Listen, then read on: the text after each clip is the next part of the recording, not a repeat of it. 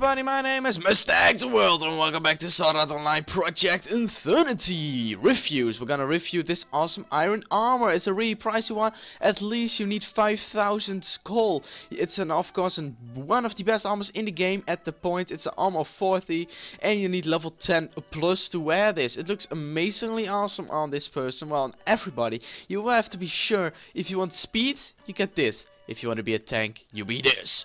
You will be completely safe if you use this armor, and yeah, there's nothing else to say about it. It's just awesome. You should totally get the money for it because it's really hard to get, but totally worth it. So please guys, I hope you guys just all enjoyed this short awesome review. We're just gonna run a little bit around and I don't know, but yeah, this armor just looks amazing and these stats are awesome. You can buy it at that dude over there, but just look at these stats. That's sick. Just compared to this one. Yeah, I should totally get this armor. I don't know why, but yeah, you should get it. So guys, I hope you enjoyed, so I will see you next time. Peace out, yeah.